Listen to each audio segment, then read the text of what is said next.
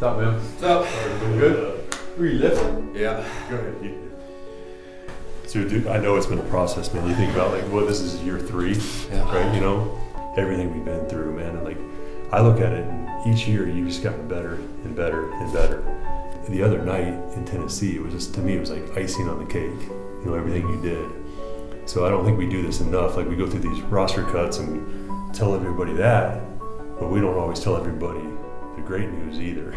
And so Jesper, like, you're in, man. Like,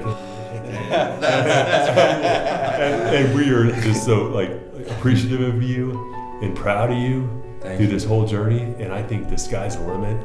And I'm just fired up for you, man. Thank you very much. It's a 180. I was very stressed out when I got pulled out of the lift, but I appreciate it. Yeah. Hey, good job, man. Congrats. Thank you so much. Congrats. Thank you so much, guys.